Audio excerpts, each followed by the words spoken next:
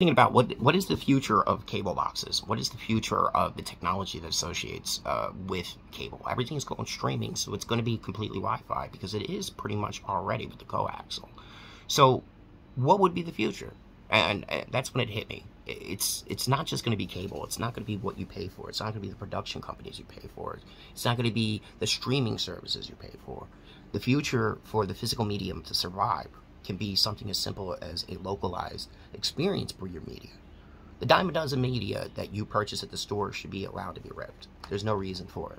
You have the digital right to be able to rip your own DVDs. So why wouldn't you be allowed to take this DVD, place it on your experience, and then base your experiences on what you like based under what you purchased already? My idea is to apply the concept of couponing and grouponing through the relationship of advertisement, meaning that my cable service is not a cable service. It's a coupon service that has the features of becoming a television experience. And the reason why is the application will take your data and accumulate it to your categories. A simple selection system like MadLib that can apply directly to what your choices are for categorization, what your preferences are, and you create your own networks. The experience to create your own network, to control your networks, to control what your kids watch, is the thing that you purchase for your kids to upload it for the long term. Now, look at the continuous design they have on Pluto. Look at the continuous design they have on every application that's out in the market.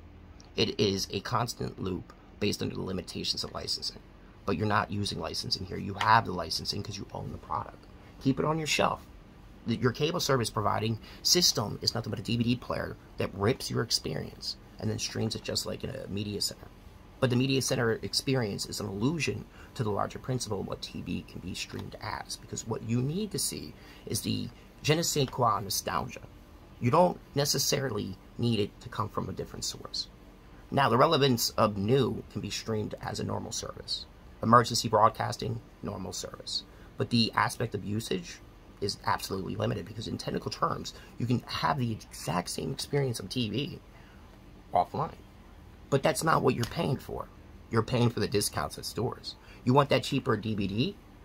Get the $5 discount when the DVD pops up on our advertisements. So our platform will have a QR code for you to save your coupons. That's the design that you should go for.